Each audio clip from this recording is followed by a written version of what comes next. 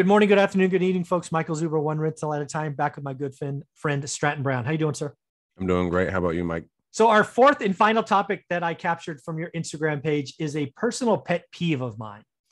And that is social media gurus, experts, influencers, whatever the hell they're called these days, are talking about multiple streams of income like that's the answer for everyone.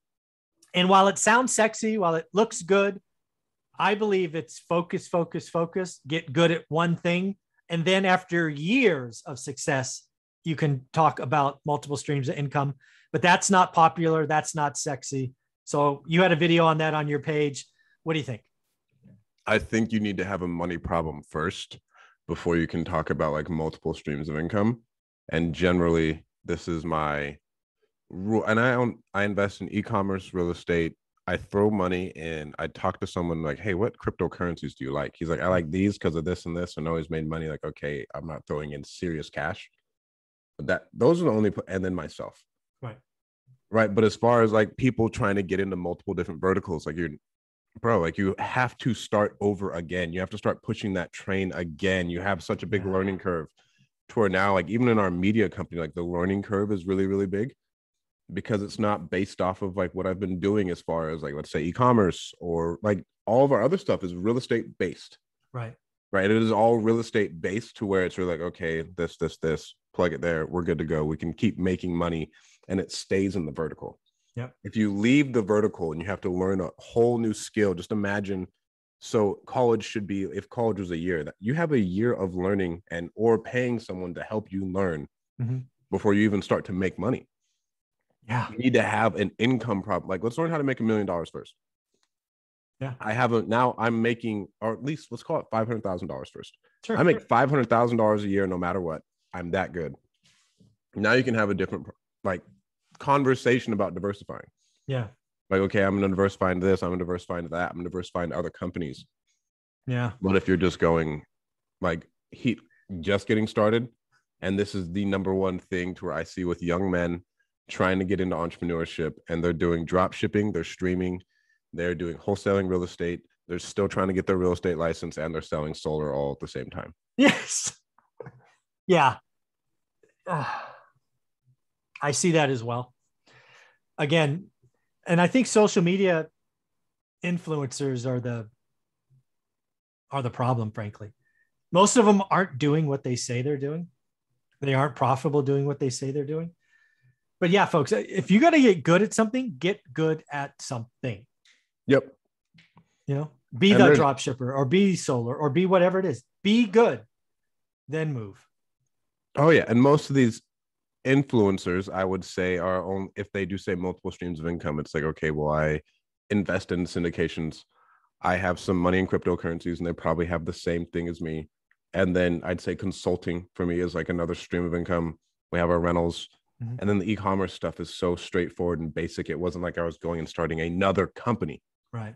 Right. When you're going and you're trying to get started and you're doing like 4 different things, that means you're starting 4 different companies. Jeff Bezos has one company. Yeah. Right. Like Amazon's built of like 1,400, but it is one company that he stayed focused on and pushed forward. Bill Gates, the same thing. Steve Jobs. Right. Like it's one company that they've gone, pushed forward, perfected, and kept going. And then, okay, yes, they could invest and protect their money, but like I have more money than God. Why do I need to invest my money? Yeah.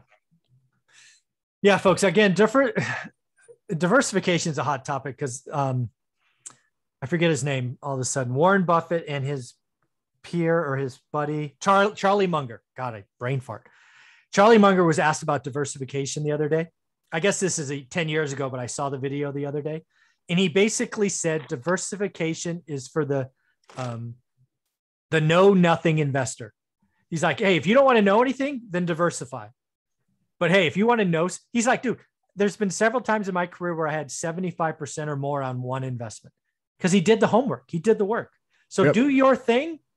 Diversification is not the answer. It's not the panacea for everyone, at least not in the beginning. I mean, I don't even know what else you would. I feel like I'm at the point to where I will not diversify anymore.